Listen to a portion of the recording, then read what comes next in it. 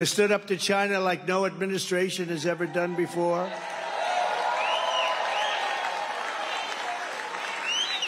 Bringing in hundreds and hundreds of billions of dollars, pouring into our treasury from China when no other president had gotten even 10 cents. Not one president got, and I literally mean not 10 cents. We got hundreds of billions of dollars. I don't think they like me too much, but that's okay. Well, everybody else is paid off by China, including, by the way, our president, okay? It's a big problem. You wonder why he does nothing about China, why he doesn't do what he's supposed to be doing, because he got millions of dollars from China. You see it.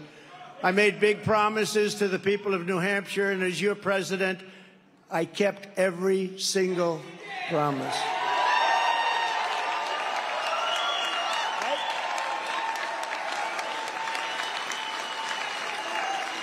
When China unfairly targeted our lobstermen, I gave them hundreds of millions of dollars in relief straight from the money we were taking in from China. We took a little bit out, like a little bit's hundreds of millions of dollars, by the way, but that's a lot to a lobsterman.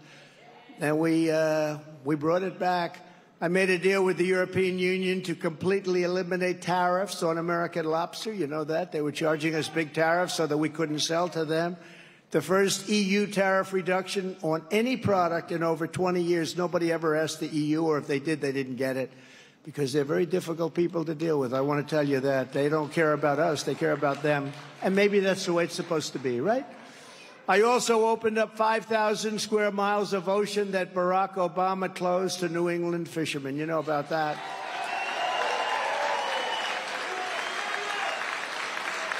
But you also know I opened them up totally. Nobody could even tell me why they closed. Think of miles and miles of beautiful ocean front. And now I understand that they want to close it up again. Is that true? I can't believe it. I can't believe it. Yeah, let Canada do all. You know, Canada's the one that wanted it closed because they want to do the business.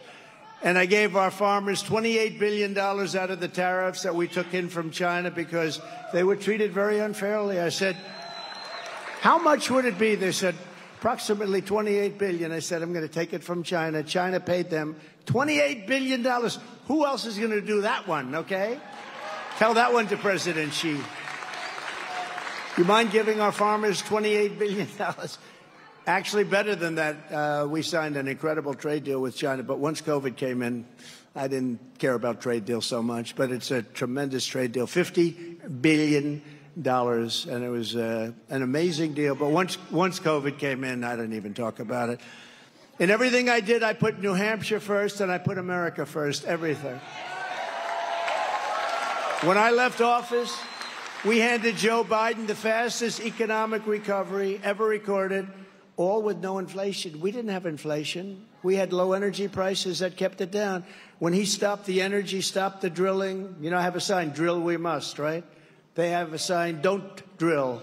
We won't, they won't do it. They won't do it. What they're doing is crazy. And what it's done is raised everything. And now everything's so high, and now they've taken on their own inflationary trend. It's not just energy anymore. But they did that with energy. They destroyed our economy with the high prices. All electric cars. Oh, that's wonderful. Everybody. They don't have enough electric to turn on the lights. And now they're going to say, let's do all electric. I love electric cars. They go for about an hour and a half. Then you're in the middle of nowhere. You're saying, how do I get this thing charged up? He took that booming economy and he promptly blew it to shreds. He took the greatest economy in history. It was just announced that in the first quarter of 2023, GDP growth was a very weak 1.1%, and the forecasts show it's going to be getting much, much worse. So we're at 1% and getting worse. That doesn't sound too prosperous, does it? Look at these other countries that are eating our lunch. I had them. They were doing anything they could. They respected your leader. They respected your country. I want to tell you, they saw me coming. They weren't happy. They weren't happy. Every time France, or one of the countries, but France in particular, they were a little difficult. I really like their leader, but he's a very difficult guy. And whenever he got cute and wanted to tax our people or our companies, I'd just say, that's okay. We're going to put a 100% tariff on all wine and champagne coming into the United States. They would say, no, no, no, we will not do it. We have decided we won't do it. No, but I don't think they do that. I don't think they do that in this group here. We should have tremendous power. We have tremendous economic power that we don't use. But, you know, we better be smart, because soon we're not going to have economic power. We're not going to have anything. Since Joe Biden took office, the typical family has lost over $7,400 in annual income. Think of that. Inflation is out of control. Banks are collapsing. Banks are going bad. That's a bad sign. You remember 1929, it started with the banks.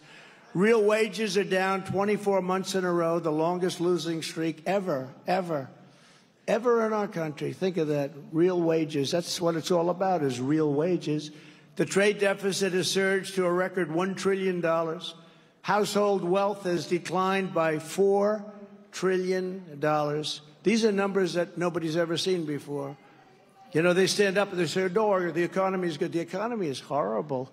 After Biden shut down the Keystone XL pipeline that I started and passed a $20 billion tax hike on American energy, gas prices in New Hampshire are up 53%. And your state, congratulations, you did have one good thing from this administration. You set a record, if you like records, but not like this. Your state has the highest electricity costs in the entire nation. Tell your governor he ought to work on that a little bit. You know that, Steve? You have the highest cost in the entire nation. I will quickly be able to cut that number in half or more than that. I'll do that. Nobody knew that. New Hampshire has the highest electricity cost, I think the highest energy cost, but highest electricity cost in the nation. Let's go to all electric cars. How does that sound, right? You have the highest electric cost in the nation. They don't want to give you, they don't want you driving. Like, how about driving for about an hour and 15 minutes? And then say, it's time to get a charge. Joe Biden cares only about enriching his own family. I care about enriching your family and you. A Biden victory will be bad for you, good for China, and truly great for these globalists. We've got a lot of globalists. A Trump victory will be bad for the globalists, the rhinos, the communists, the Marxists, but it will be great for the hardworking people of New Hampshire.